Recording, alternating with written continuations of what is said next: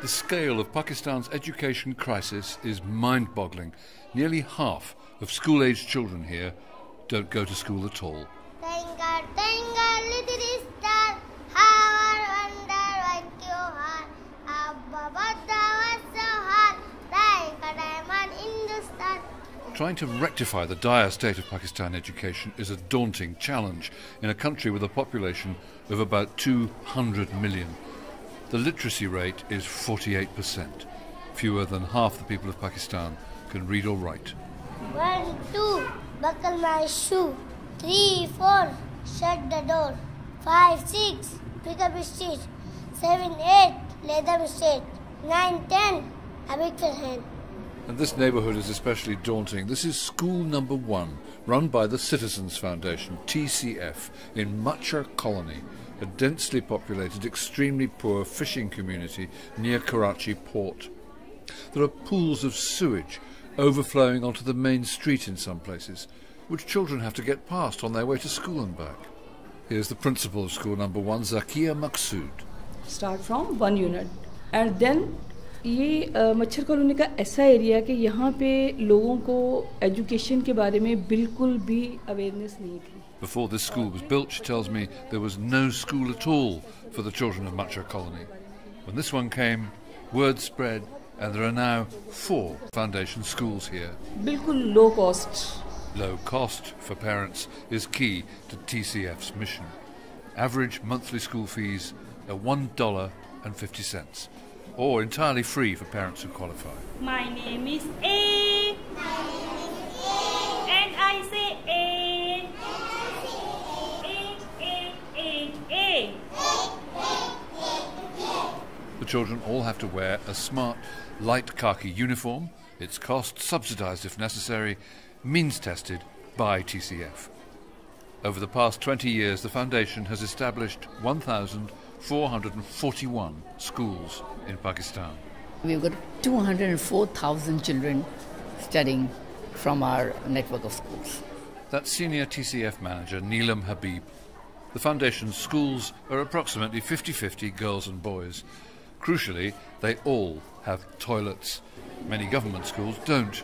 In rural areas, this can deter some girls from attending school at all. Girls need to go, so when they need to go, where do they go? They can't go in the fields. Boys can go in the fields. So if a boy needs a pee, he goes in the field. A girl can't go and have a pee in the field. She just has to hold it. It's a serious problem. And all your schools have separate stalls for girls in a separate floor. Which overcomes another deterrent to girls going to school. Parents fearing that boys will disrespect the girls near the toilets. And the schools are all close to the centre of their communities, so girls don't have to walk far on their own to get to their classes. Teachers are all female. Okay, class, now tell me, what is this? Tree. This is a tree. Okay, what can we write about this tree? This is noun. Okay, tell me any sentence about this tree. This is a big and small trees. Grammar में किस चीज को कहेंगे, मतलब grammar की कौन C part of speech में आएगा जिसे big, small, Adjective. Adjective. This is a lovely, warm-hearted school full of beautiful, enthusiastic, friendly children, and there are encouraging signs, handwritten, on the walls here and there. Lovely one here, work hard in silence, let success make the noise. The most glaring crisis is the fact that 24 million children of school-going age are not in school right now. And that is TCF Vice President Zia Akhtar Abbas, who left his job as a banker to work for the Citizens Foundation at half his previous salary. His motivation? To help provide an alternative for poor Pakistan parents who can't afford private schools and so have to choose between low-quality state schools or madrasas with free food and lodging but manipulative religious instruction. The vast majority of children here lack the opportunity to even study the basics. Most madrasas do not offer a well-rounded education that has to do with this modern world that we live in. It is purely focused on religious education.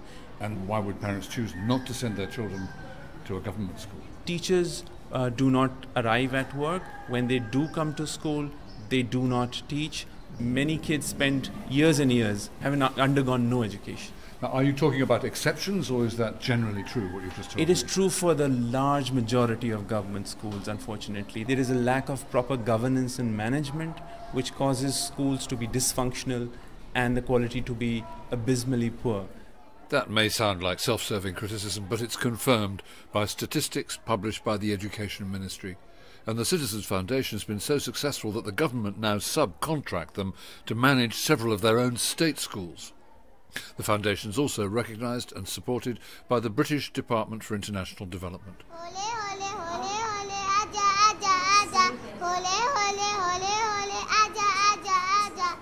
TCF relies to a great extent on donations. Pakistani and international donors believe that they're investing in steering children away from schools where they may be taught rigid adherence to religious texts without learning the skills to analyse what they're being taught objectively in order to avoid being unwittingly radicalised by extremists.